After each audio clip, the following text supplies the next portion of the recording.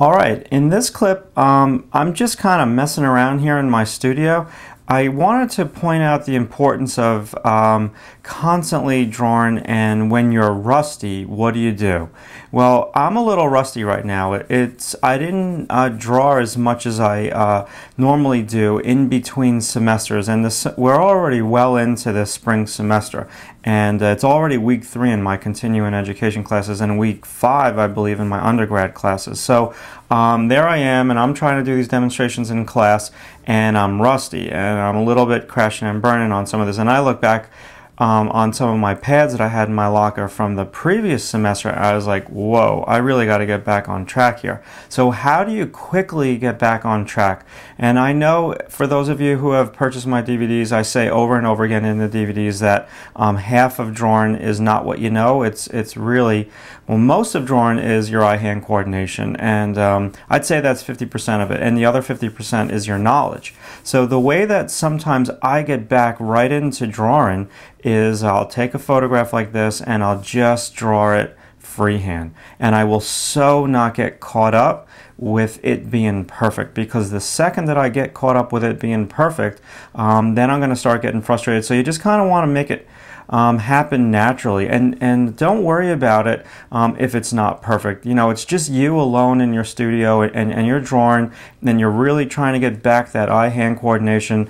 Yeah, so a key word that I keep saying to my students that I have this semester a lot in the beginning stages, and from like week 1 to week 4, is scribble. So you can see over here what I'm doing is I'm scribbling, and I'm getting, you know, my fingers warmed up, and I'm just kind of scribbling in some tone, and it's really helpful for you to draw with line and with tone. So once you just kind of tackle any photograph that you have, preferably a photograph that is not taken with flash on the camera.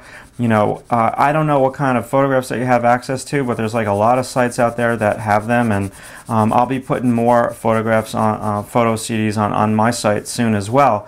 But you know, you just want to grab a photograph, one that does not have flash from a camera, because that is front light, and front light is the absolute worst light to draw from. You want to have form light. And this is form light on this photograph because the light and the shadow are happening at the plane shift where the front meets the side. So it shows optimum form. And so just, you know, do an initial line drawing just on the contour, and boy oh boy, this is like really in your face, and you know, you might get frustrated and you'll be like, oh my god, I can't do this, and this is actually really frustrating me. But you know, do it on a bunch of photos, because believe it or not, this is awesome, again I'm going to say it, in your face kind of practice.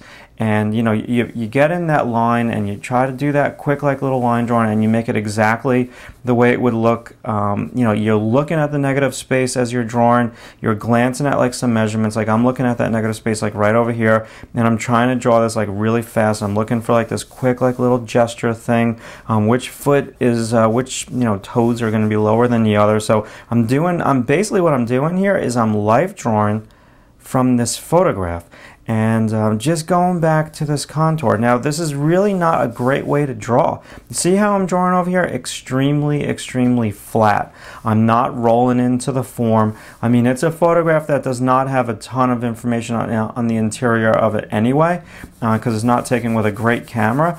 But you know, this is not how you want to draw in live class, but for practicing at home and getting your eye-hand coordination back, not the end of the world that you don't roll your line into the form. The point here is just to draw and to scribble and to do like some tone and get those fingers warmed up and look at the negative space like I said. So I'm just coming on in here and I'm scribbling, and I'm trying to get this shadow shape in, and yeah, just move around the drawing like a Ferris wheel.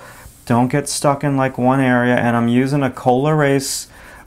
People ask me this all the time. The pencils that I mainly use for the people who haven't purchased my DVDs are Kohl Erase, and they're put out by Prismacolor, and they're basically just a waxy type of colored pencil that you could erase. Okay, I use them, and I use any type of B pencil, but right now today here for this like little kind of Scribble tutorial here, I'm just using a Kohl Erase, what they would call Verithin, which is just like a little thinner, and I'm just using a very smooth Bristol paper.